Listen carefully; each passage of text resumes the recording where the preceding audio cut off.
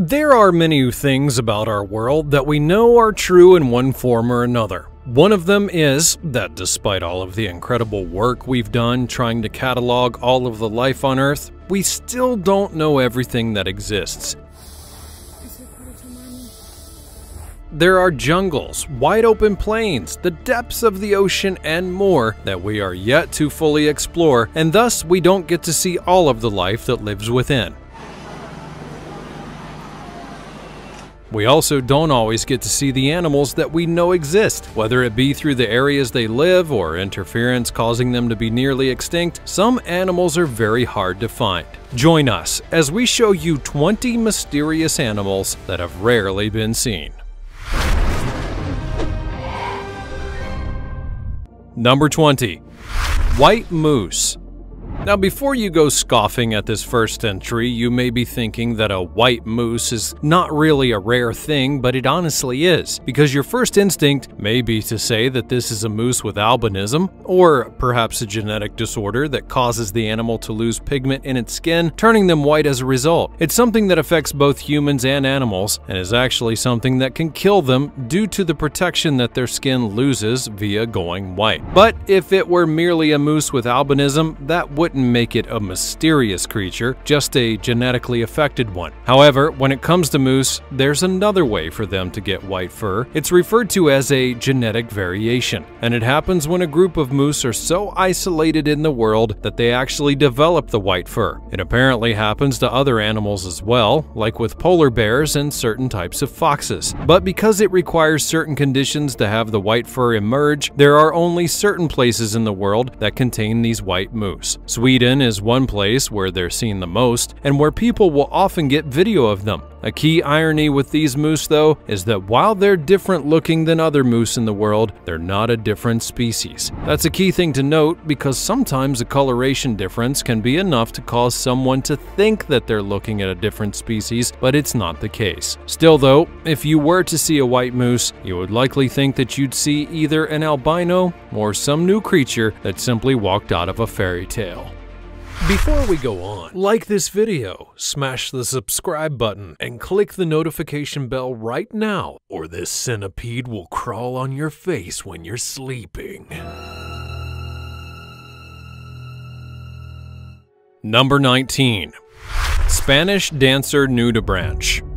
Now, here's another one where the name doesn't exactly tell you what we're about to discuss. And given how the name might sound, you could be getting some rather dark thoughts. So get your mind out of the gutter so that we can get back to talking about rare animals. This marine gastropod is found in the Indo-Pacific Ocean and the Red Sea, and it's unusual and beautiful to say the least. It lives up to the hype in regards to being a rare creature, and one that people would likely want to see on the regular if possible. Not only does the Spanish dancer crawl as a mode of transportation, but it also swims. If you saw this sea slug crawling across a reef like sea slugs do, you would never guess the mollusk could swim, and the reason that this is important is because other sea slugs are not actually able to swim, and so it's a rare variant that not only looks different than its kin, but it moves much differently than them as well. And when you see it move in the water, well, it honestly does look like a dancer, especially with the flowing parts going up and down as it moves through the water. Some have even said that it looks like it's doing the worm, and after seeing it for myself, I can't deny that it does look like that. Oh, but that's not all. Not only is it a killer dancer, it's a straight-up killer in the right circumstances. The Spanish dancer nudibranch will eat certain sponges and jellyfish and then take the toxins within them as their own. That way, when predators attack, the dancer can make them pay for even coming close. Still not enough for you? When this sea slug lays its eggs, it gives a gift to the coral reef that it's laying them in by organizing the eggs to look like a rose. Oh, what a world.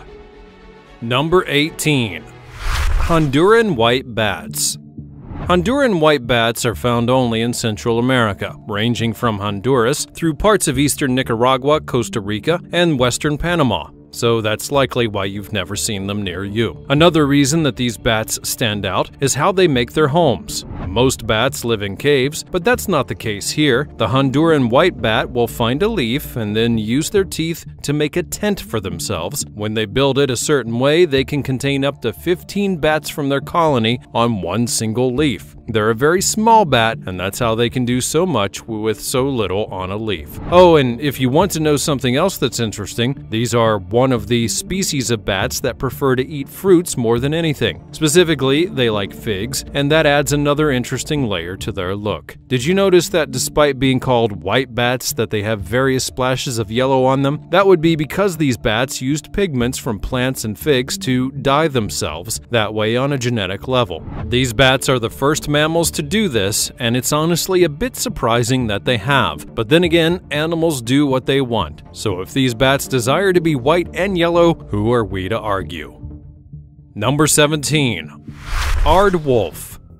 Given how the name sounds, you likely have various ideas of what an aardwolf is, but I'm going to tell you right off the bat that it's likely not what you're thinking. This animal is not related to aardvarks or wolves. The name is a reference to how in a certain African dialect, they're referred to as earth wolves. By that, the name means that they literally eat things within the earth, like insects. Lots of them, in fact. But we're only getting started with the weirdness. While the aardwolf isn't related to the animals in its name, I can tell you that they're related to hyenas, which is odd because hyenas definitely don't go eating bugs. They prefer various other things, you know, like lions. In contrast, the aardwolf does love bugs. For example, if you were to spot one in Africa, you'd likely find it near a termite mound, and when it gets there, it's going to dive into it and eat them by the tens of thousands. I'm not joking, some aardwolves can eat up to 300,000 termites in just one meal. A rather interesting fact about how they get this accomplished is that they have a tongue that has adapted many times over to help them to get their meals, to the point where even the bites of termites are not going to affect the aardwolf's tongue. You have to protect what lets you eat. Now you may be wondering why they would eat that many of them, and it's simple. They use those termites to not only get the nutrients they need to live, but to get moisture within their bodies so that the African heat doesn't roast them to further help with that, they're a nocturnal creature that will rest in a burrow during the day and come out to hunt at night.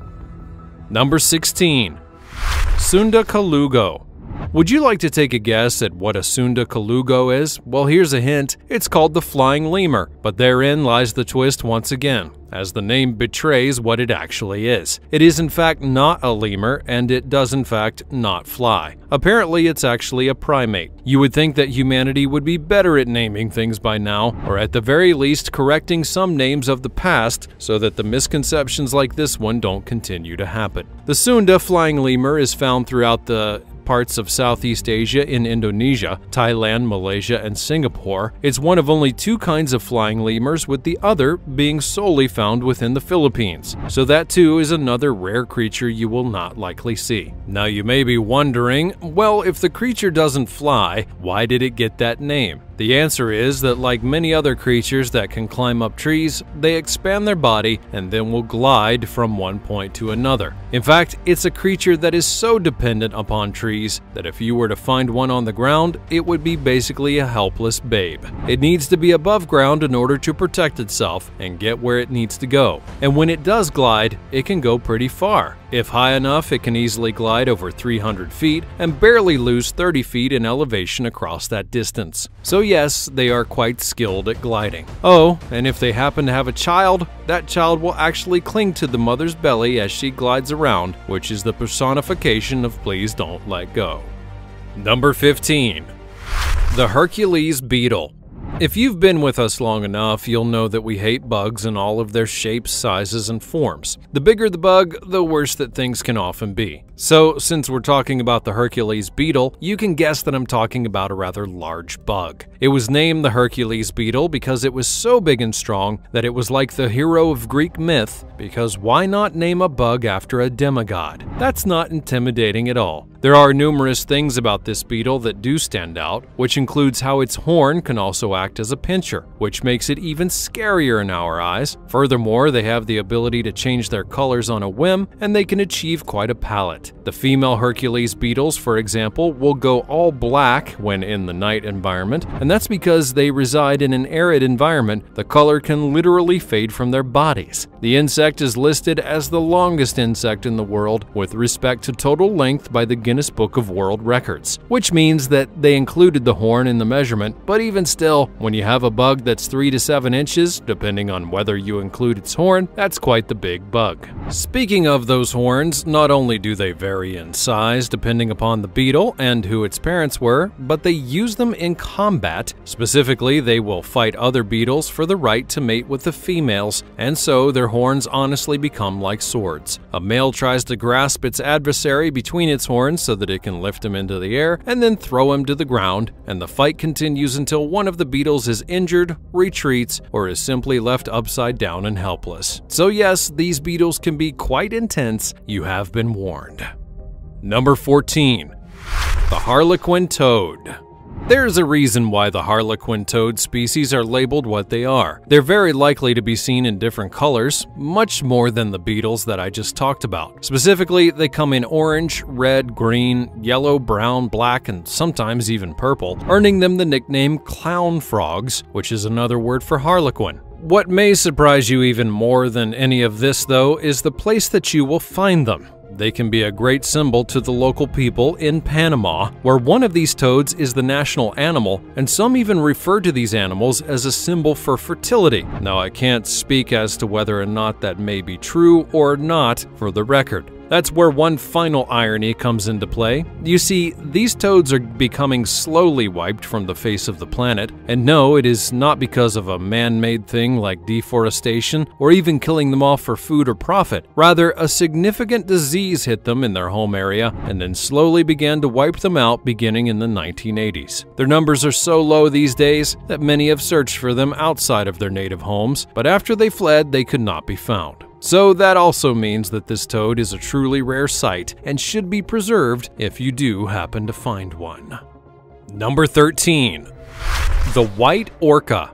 Now, what is with all these creatures being white? Do they all just hate the colors of the rainbow for one reason or another? Let's ponder that mystery another time as we delve into what this whale is. These white orca are often known as killer whales, and there have been so few of them ever discovered that at last check, there were only said to have been 10 that were seen in the wild. What's important to note here is that, like the moose I talked about before, these whales aren't suffering from albinism. Instead, they have a genetic condition known as leucism, a condition that results in partial loss of pigmentation that can cause white, pale, or even patchy coloration of the skin, the hair, the feathers, or the scales, but not the eyes. That's why when you look at pictures of these white orcas, you can see the hints of their black coloring under their whitewashed skin. Due to these whales having their white coloring, it actually affects them on more than one level, not the least of which is hunting. They're known to blend into the waters of the world so that they can hunt their prey. But their white colors make them pretty much glow within the water, and as such, their prey can find them very easily. Many scientists hope to learn more about these white orcas simply so that they can learn more about why they've turned white and whether they can be expected to see more of them in the future.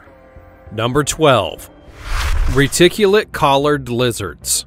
I'm going to be upfront with you about this one. While the reticulate collared lizard is a very striking creature, and are indeed quite rare, it's because they're at the point where they're almost extinct, which is something you never want to hear. Their numbers are so low that they've even been protected under law, but it came too late, and some wonder if their numbers will ever bounce back. Which is sad, not only because we may lose another animal on this planet, but because these lizards are very interesting creatures. For example, if they ever get into a situation where they're scared or even threatened, they'll burst out of there with such speed that they'll eventually lift themselves up and run solely on their hind legs. And so they go from being four-legged creatures to two-legged ones in no time flat. Plus, due to their color patterns, they're not afraid to remain perfectly still and try to blend into the area that they're in. Males can have exceptional coloration during breeding season, displaying gold and yellow on their head and arms. Another interesting thing is how they evolve from community creatures to solitary ones.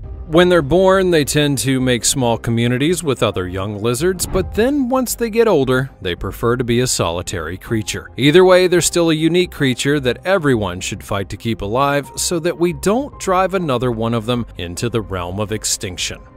Number 11. Rare blue-eyed cicada. Now, you know that you're rare and valuable when someone puts a literal price on your head to bring you in alive. And no, I'm not talking about a hit on a bug. I'm talking about how scientists were at one point offering a reward of $3,000 if someone could bring them a rare blue-eyed cicada. Or at least that's how the story goes. This is a tale about a rumor catching wildfire while still being revolved around some kind of truth. Yes, there are rare blue-eyed cicadas, and they are not something that you see every day, even when you think about the massive cicada swarms that can sometimes infest the world. Most cicadas have red eyes, but experts said that 1 in a million have blue eyes. So that's why the rumor began in the early 2000s that if you were to find one of these blue-eyed bugs, you would get some money. The value of them ranged anywhere from $100 to $3,000, and that's why you don't always trust everything you see or read unless you can verify the source or you see it here on the Fancy Banana. Because this rumor was never true. Yes, you can give them to scientists for study or to your local news station, but at best, you'll get either a pat on the back, a sticker, or a name drop. Number 10. The Iberian Lynx. You likely weren't expecting to see a member of the big cat family on this list. I mean, after all, the big cats are some of the most important creatures in the world due to how they're used in pop culture and revered as symbols for one reason or another. But that brings us to the Iberian lynx, one of the big cats who is very much in danger of extinction because at one point not too long ago, the lynx was in the critical stage where it was not too far from full-blown extinction. Thankfully though, some people did come together to try and help save it, and now it's simply endangered, which still isn't really that great, but it is better than the alternative, I suppose. To give you some context of the species, if it had died out, it would have been the first feline extinction in about 10,000 years, and that would definitely not be something to be proud of. Number 9. The black sea slug. Now, as I've already shown you, we had one rare sea slug, so why not have another? There honestly is a mysterious element to this black sea slug that's found in the waters of certain parts of the world. To put it simply, while much of their body is indeed black, there is a spot on its body which is brown. The phrase "sticks out like a sore thumb" comes into mind for this one, and that's not exactly an inaccurate thing to say. One diver even posted a picture of the black sea slug that he had found and asked online why they look like that. The answer that he received was to expect the unexpected, and that this species of sea slug is apparently similar to another known as the spotted sea slug, and so they may share some similar genetics. Or perhaps not. I mean, you never really know until you find the right answer. Number 8. White serval. If you don't know what a serval is, it's a breed of cat. And in this case, the 2 white servals that have been recorded in the world are indeed a case of albinism. What's more, this albinism was caused because of inbreeding within its own family. That happens quite a bit with albinism victims. The problem here is that while the white fur may seem cosmetic, the colors of the skin and fur can actually help to protect the animals from the harmful UV rays of the sun. So, not having them can cause illnesses, like how one of the servals got cancer in its nose, and that's probably not comfortable or cool in the end. Number 7. Sea pigs. You might look at a sea pig and think that it's a fictional animal. However, it is not, and it's a bit more common than you may think despite never having seen one. Sea pigs are found in all of the world's oceans. In some areas, they comprise more than 95% of the total weight of animals on the deep sea floor. That's quite a bit. Are we really sure that they belong on this list? Well, yes, they do, and it's for one basic reason. The sea pigs prefer to live in deep parts of the ocean that are the coldest, which means you'll have to go really deep in order to find one, mainly into the areas where the sun doesn't provide any light. And I hope you have a submarine on hand. They may not be rare in the numerical sense, but unless you've got the right equipment, you're never going to see one in your lifetime.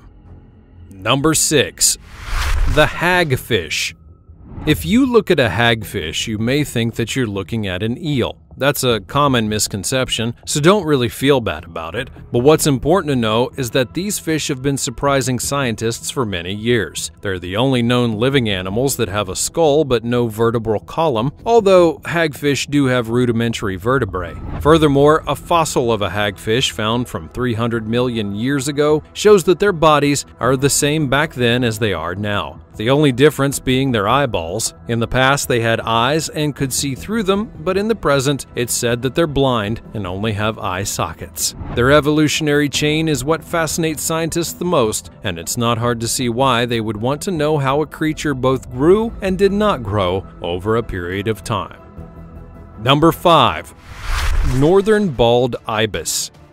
Now, I'm not going to lie to you, when I first saw this bird, I had to do a double take because it looks kind of, well, evil. The northern bald ibis looks like a bird that'll happily feast upon your corpse and mock you as you die a slow and painful death. I might be projecting a little bit, so I'll just talk about how rare it is. It is in fact the most rare bird in the Middle East. In certain parts of the Middle East, there were only about 100 pairs left, and there were only 2 in Syria at one point, which is how the species was once assumed to be extinct. Thankfully, though, governments would step in and help to bring the bird back to good standing, but they still have a long way to go before it's fully off of the endangered list.